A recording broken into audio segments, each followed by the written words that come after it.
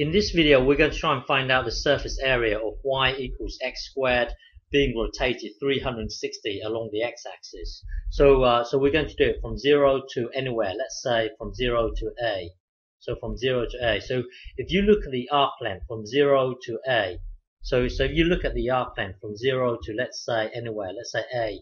If you rotate it 360 along the x-axis, you're going to trace out a surface area. We are going to try and work out the surface area. But in order to do that, I'll require you to know that when you integrate this, it will give you this, and when you integrate this, it will then give you this. And we've done this in the previous two videos. So I will require you to know this and this. Okay. So the idea behind this is, well, we're trying to work out the surface area. So the idea here is we're going to sum up everything from 0 to, let's say, from 0 to, let's say, A. So if you look at the thickness of this random slice, the thickness here is dx. Let me just zoom in so I can exaggerate what's going on. So the thickness, so if you look at one slice, let's just pretend that this is one slice. So the thickness here is dx. So the idea here is that you've got your dx, and then you work out the arc length, which we've done in the past, and it's given by this. So starting out with your dx, if you combine it with this thing here, then the whole thing here collectively will represent the arc length, which is this length here. Once you've got your arc length, which is this whole thing here, if you rotate, if you times it by the circumference of a circle, then that will then trace out a surface area for that one particular slice. And then because you're summing up all the slices, then you're going to need from 0 to A. You basically sum up everything here. So this y here is, so hang on, let's start again. So the idea here is that we're going to sum up everything from 0 to, let's say, A. Now the thickness associated with this random slice here is dx. So you start with your dx. You start with your dx. Once you've got your dx, then jump to the surface. Then jump to the surface. Then jump to the arc length. So this here collectively is the arc length. Once you've got your arc length here, times with the circumference of the circle, that will then give you the surface area for that one particular slice. And then you want to sum up all the slices. So you take the integral from 0 to A. I've explained this in the past, so maybe track down one of the early videos. So the surface area is given by this, and this y here. Remember, you're moving along in the x direction, and as you're moving along, you need to times it with the circumference of the circle. So you need the radius, or in this case, the radius is the height. Well, the height is this y here. So this y here is really you summing up, and as you're moving in the x direction, you're always going to need the height. You're always going to need this y, the value of the height. The height is y. Well, y is x squared. So later on we can put the x squared into the y, because as you're moving along, the height is always given by x squared. Well, anyway, the surface area will be given by this. The surface area will be given by this.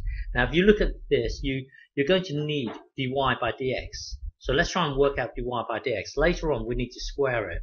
So starting with this, dy by dx equals this. Square it, it will then give you this. So going back to the surface area is given by this. We now know this. This is 4x squared. So we can put it into here. So the surface area is given by, hang on, let me think. The surface area is given by this now. Okay, so we basically put this into what was here before. Okay, so now let me think. Now this is a constant. So take it out, and then so now the surface area is given by this. So now it's just a matter of evaluating this. So to evaluate this, your eyes should zoom into this bit, and then create a triangle in such a way that this is true. Well, if you create this triangle, if you make this to be 2x and to be 1, then the hypotenuse will have no choice but to be 1 plus. So it's really using Pythagoras here. Okay, so now if you make the substitution, so remember tan theta. So this angle here is theta. Tan theta equals 2x over 1 here, and then that just cancels out. So it's really 2x, and then divide both sides by 2. So x. So make this to be your substitution. So make this to be your substitution. Okay, and then so hang on. Let's start again. So now it boils down to us trying to integrate this. So to integrate this, your eyes should zoom in your eyes should zoom into this complicated square root bit, and then create a triangle in such a way that this triangle, this square root bit is true. So create a triangle. So so create your triangle to be this, and then from the triangle you can see that tan is 2x over 1, which is just 2x, and then let me think, and then this complicated bit here is really you want to replace this complicated bit here. Well, this complicated bit here you should use secant.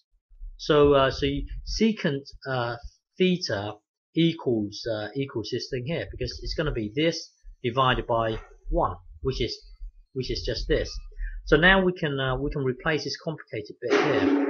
So we can put this into here, and then dx. Once you've got your hang on, let me think.